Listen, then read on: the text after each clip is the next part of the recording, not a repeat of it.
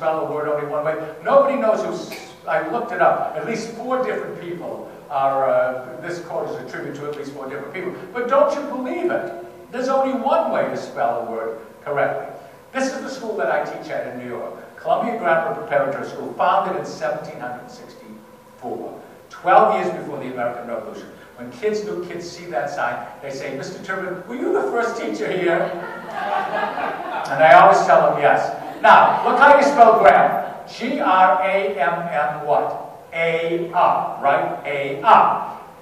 And it's on every doorway. We have 4 different buildings, and on every building it's spelled A-R. But when my checks go into my, every 2 weeks, she said, oh no, you know it's coming, right? Look, for 25 years I have not been able to get the bank to change the spelling of the word grammar because they have it in the computer, they won't spell it. So every teacher who has his checks direct deposited works for a grammar ER school. This is, now if you want to get a job at my school, which is hard to get because it's a great school, and you send in a resume and spell grammar wrong on the envelope, the school secretary, right away, that's the end, never even opens it.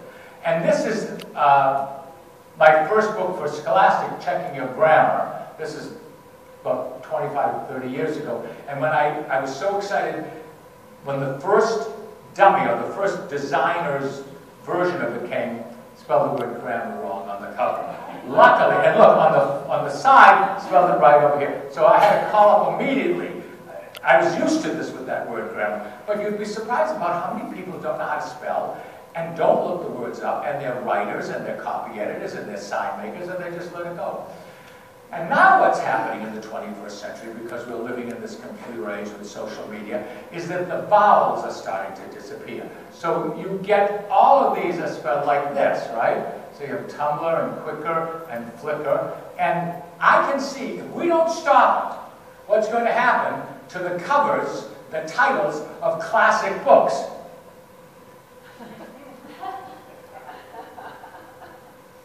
We're going to lose it. And that's not funny, because we really are losing, because of Twitter slang, we are losing the internal vowels. I see it every day. Here's a new burger place. People have discovered that you can spell a word with just the consonants and leave out the internal vowels, and you'll be able to read the word perfectly. What do you think this is? Watermelon, water. This is a new restaurant just outside Times Square. You can read that perfectly without the vowels. This is where Karen and I buy our discount tickets to Broadway shows at the tickets thing.